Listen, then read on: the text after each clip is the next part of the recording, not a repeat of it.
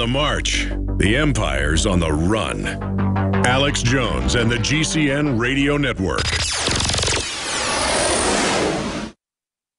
I've always believed in nutrition and herbs. Super Male Vitality was developed to activate your body's own natural processes instead of using synthetic chemicals. Sourced from powerful organic herbs, harvested around the planet, and then concentrated for maximum potency. I just received my Male Vitality about 3 days ago, and I must say, that was good stuff. After consulting top doctors, nutritionists, pharmacists, and others, we have developed what I believe is the ultimate non-GMO organic Super Male Vitality formula. Super Male Vitality by InfoWars Life is so powerful that I only take half the recommended dose. I jump out of bed ready to fight these criminals every day. I look forward to waking up and taking my Super Male Vitality and getting the day started. It's not just the Super Male Vitality. All the products at InfoWarsLife.com are simply amazing. Visit InfoWarsLife.com today to secure your Super Male Vitality and other powerful products from InfoWars Life. A chemical spill contaminating the water supply in 9 West Virginia counties. This year alone, over 300,000 people in West Virginia had their drinking water contaminated. What are the health effects of having these drugs in our drinking water? It's forced medical treatment without the consent of residents. My friends, water filtration is one of the most basic actions you can take to protect you and your family from the harmful toxins and heavy metals in your tap water. On average, the county says it sprays with the glyphosate at least once a week. Few filters cut out the glyphosate that is found in water supplies worldwide. Remove pesticides, herbicides, chloramines, hydrofluorosilicic acid, sodium hexafluorosilicate. Fluoride, it is in tea, it's in coffee, it's in water, it's in bread, it's in toothpaste. It is our responsibility to protect our families. The establishment's not going to do it. It's time to take action. It's time to filter our water. Visit InfoWarsStore.com and use promo code WATER to get 10% off their entire family of incredible products. Or call toll-free 888-253-3139. I began to get into iodine a few years ago because it was helping me and my family so much get healthy and detoxify. Most people know that iodine deficiency has been a crisis around the world. Iodine is key to so many of the body's functions, especially the thyroid. I discovered a product being developed by Dr. Group. You now know it as Survival Shield, true nascent iodine that your body can really absorb. Then, about a year ago, he said, listen, if you think this is powerful, I'm going to come out with rare earth, deep earth crystals. And the results that I personally have had have been life-changing. Nobody else has got iodine based on these pure crystals, ladies and gentlemen. This is innovating, and the best part is it helps fund Infowars.com, the radio show, the TV show, the whole media operation promoting true libertarian ideas. For a limited time, experience the ancient power of Survival Shield X2. Take advantage of this unprecedented 30% off Super Detox Special at InfoWarsLife.com.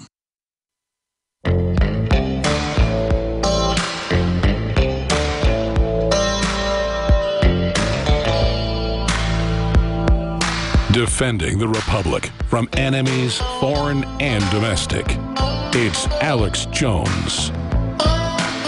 Welcome back to the Alex Jones Show. I'm David Knight here in Austin, and from the UK, we're being joined now with Paul Joseph Watson. We're going to talk about a couple of articles that he's got up on Infowars.com. Smart streetlights to track everything we do all the time. You can believe that because now CBS News is reporting it. And also, can a slave ever truly understand freedom? A man who escaped from a North Korean death camp now wants to return. So we're going to talk to Paul Joseph Watson about that.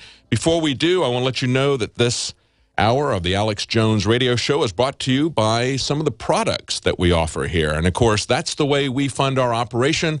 We're not funded by grants from the government. We're not funded by big pharmaceutical companies, as most of the networks are today. We're funded by the products that we offer you. We believe that they're a way to help you, and it helps us. It funds us, and it helps your family. One of those products is a 25% off special right now. That's Fluoride Shield. It's an exclusive blend of key herbs and ingredients specifically infused within the formula to help support the elimination of toxic forms of fluoride and other dangerous compounds like mercury, chlorine, and bromine from within the body. You can find that at InfoWarsLife.com. It's 25% off Fluoride Shield. Even if you're on a well, you're still going to get exposed to a lot of these chemicals. just as you move through society. If you ever eat out, you're going to probably exposed in most places to fluoride in your water. We also have a limited edition of some new made in 1776 buckles. And of course, as the 4th of July is coming up, this is a great way to show your support of freedom. And this particular buckle is about Second Amendment rights. This is a Molon Labe buckle. It's the same beautiful design we have on our T-shirts. It's a limited edition run of only 500 buckles per color.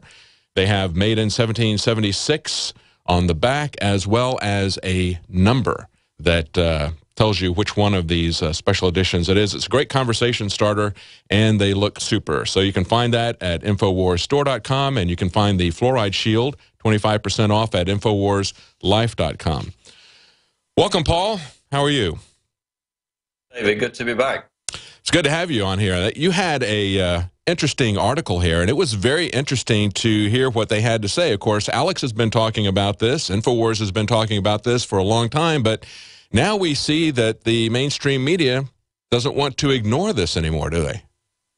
About the LED lights. Yeah, this is basically a product placement by CBS News talking about these new smart LED lights, which are being rolled out in major cities across the U.S. Las Vegas last year, also New York's rolling them out.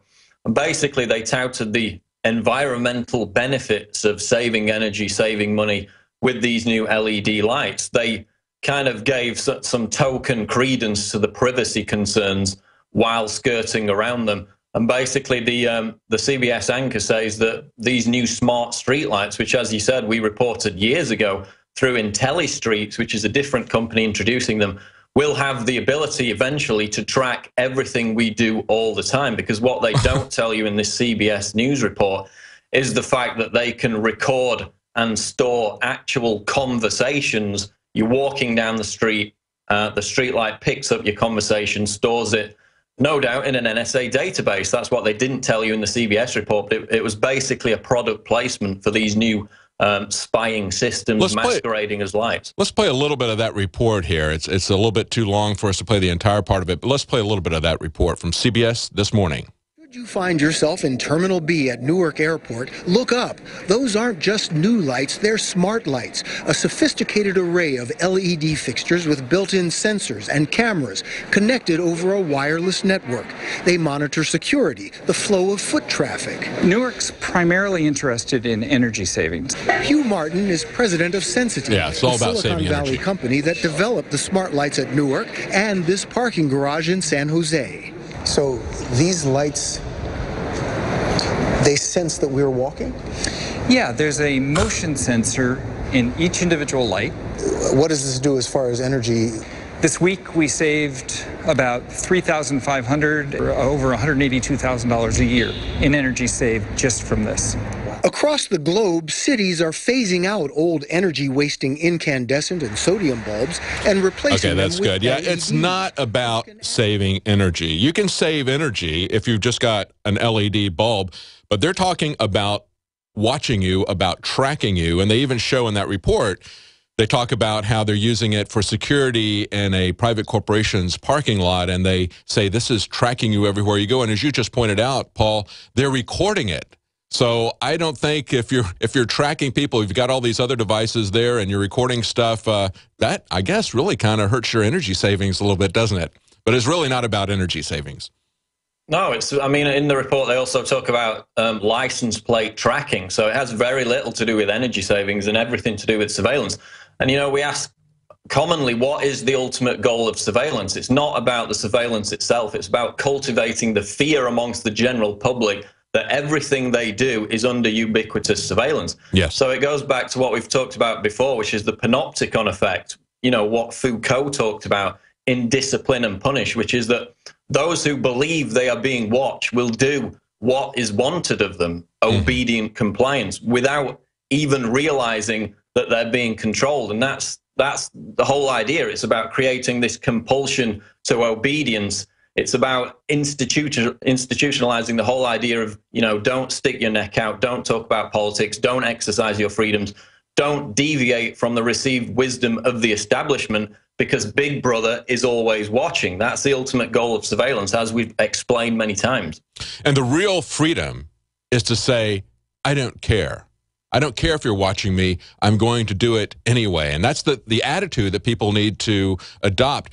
They constantly are talking about Orwell in this piece. They throw it out several times, and I thought it was interesting that at the very end, where this reporter says to the guy that people heard there at the beginning, this is kind of Orwellian, isn't it? And he comes back and immediately says, well, wouldn't you want to protect your children if this could determine that somebody had a gun on them near a school? So as you're pointing out, they're looking at license plates. They're connecting it to a database. They bragged about how this was going to be a global system. And then at the very end, he's talking about scanning to see if somebody's got a gun on them. And of course, it's all about the children, isn't it, Paul? They always do that, whether it's destroying our borders or destroying our rights. It's all about children. It's always the beard. It sounds rather Orwellian. Yeah, here's that clip. At least the parents of kids at a school feel better if they knew that there was an analytic that looked for objects that could be guns on people that were coming into the school. Yeah, there you go. Wouldn't that be a good thing? Wouldn't that be a good thing?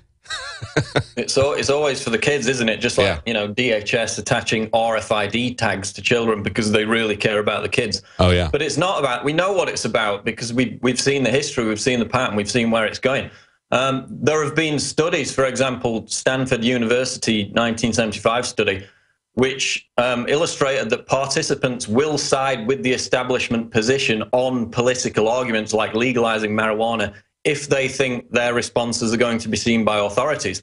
There are other studies which show that writers are more reluctant to talk about political subjects, 25%, because they fear that it will be picked up in their emails, in their phone conversations with their friends. So a quarter of Americans, at least, are subjected to this panopticon effect where you self-censor, you self-regulate not only your free speech, but your behavior and the exercise of your freedoms, which, of course, only benefits the establishment, only benefits the state, which is one of the major reasons why they're rolling out this huge surveillance network. That's right. You have to get over that hump. You have to get to the point where you say, I'm going to speak out about this anyway, whatever the consequences. And then at that point, you're in.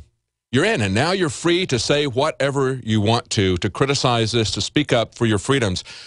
Talking about that panopticon effect and people self-censoring themselves and being afraid to say what they are, take it one step further with this other article, Paul. Can a slave ever truly understand freedom? This is about the guy who escaped a North Korean death camp and now wants to return.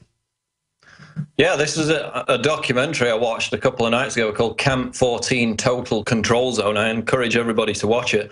It's basically about a North Korean who was born inside a North Korean death camp. He witnessed all kinds of horrors. He was brutally tortured, punished. He even witnessed the public execution of his mother and his brother. Wow. But because he had no innate family, he couldn't embrace even the concept of family. He said that he had no emotion whatsoever when he was watching the execution of his mother and his brother. So when he risked his life to escape many years later, when he was 23, remember he was born in the camp, they basically conducted an interview with him. He defected to South Korea. And he said that he missed life in the camp and that he wanted to return to this North Korean death camp, this torture camp, because he felt pure. He had a lack of concern. He didn't have to worry about free will. So again, as I point out in the article, it speaks to this idea of, statism in its most undiluted expression, which is the ability to induce this potent form of Stockholm syndrome, where the slave has the need to express free will or even think about free will completely eliminated. So even though he's being tortured every day, he's witnessing all these horrors, he moves to South Korea, relative freedom in comparison, and yet he wants to return to the death camp, which is why I asked in the headline, can a slave ever truly understand freedom? Because if you're born into it, then what does freedom represent to you? So I made the comparison. We've got billions of people who are content to remain imprisoned in their own self-imposed jail cells, again, going back to the fear of stepping outside their comfort zones in terms of surveillance. So you can draw a parallel between this North Korean prison inmate who wants to return to the labor camp and billions of people today who are content to remain in their own self-imprisoned delusion and never, peek outside Pandora's box. I hear people talk all the time about the trade-off between